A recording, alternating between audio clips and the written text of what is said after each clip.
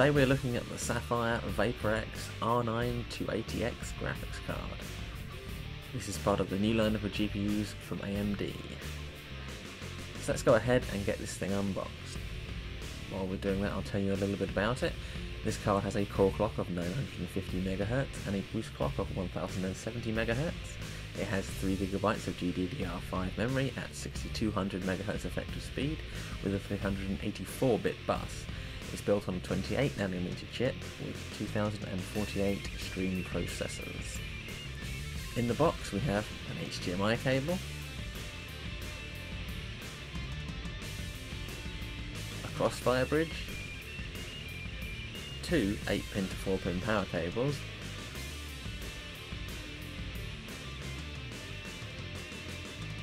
an installation guide, and the normal driver's disc and warranty information stuff, etc, etc. Now let's look at the card itself. It has two VaporX branded fans. The plastic of the shroud kind of feels a bit too, I hesitate to say cheap because this card is really not cheap. I just don't really like the feel of it. It has DisplayPort, HDMI, DVI-D and DVI-I sockets along with some nice big vents here for cooling. It's got this nice looking VaporX backplate that covers most of the components at the back and just feels really solid and nice.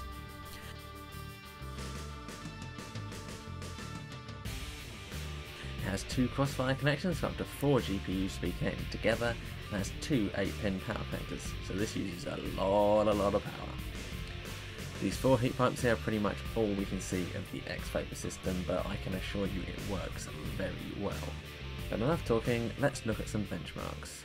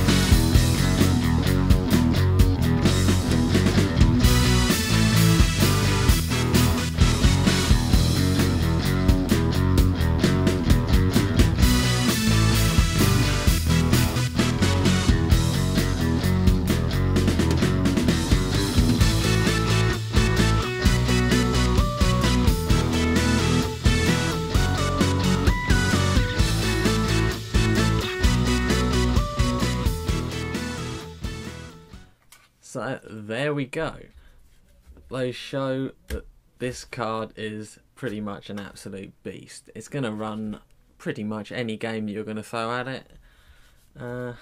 It's got a very good cooler on it. The VaporX cooler on this, really very good. I won't go into details about that, but it works very well.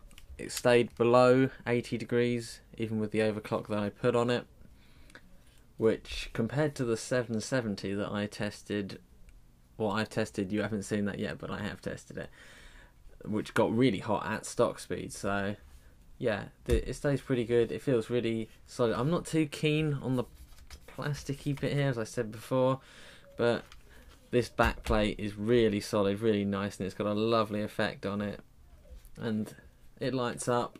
And this looks good in your system. I think this will last you a good couple of years. I think you won't need to upgrade again. It's around £250 for this version. They do a slightly better version, the Toxic version, Sapphire do, and obviously you can get like the Asus Direct CU2 and stuff like that. That'll also be good, or the Gigabyte 770, for instance. So yeah. It's actually just the 7970, just kind of updated a little bit, but that's not a bad thing. It's really good. The driver's updated. Mantle's going to be coming out soon. I can't wait to try that with Battlefield 4, and we'll see what this is like. So yeah, I have got a video coming up comparing this with the GTX 770. Look out for that. I've got so many videos to come, but yeah. So yeah, this comes highly recommended from me.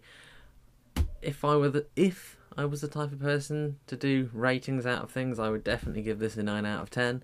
It's a very good card. I didn't test it on productivity, it was only done through gaming, because that's really what this is all about, really. So, I mean, if you're using Premiere, Adobe Premiere, as the Yanks like to say. I've lost my train of thought now after saying that.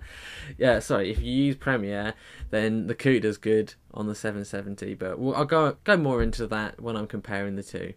Okay, so if you have any comments, please leave them below.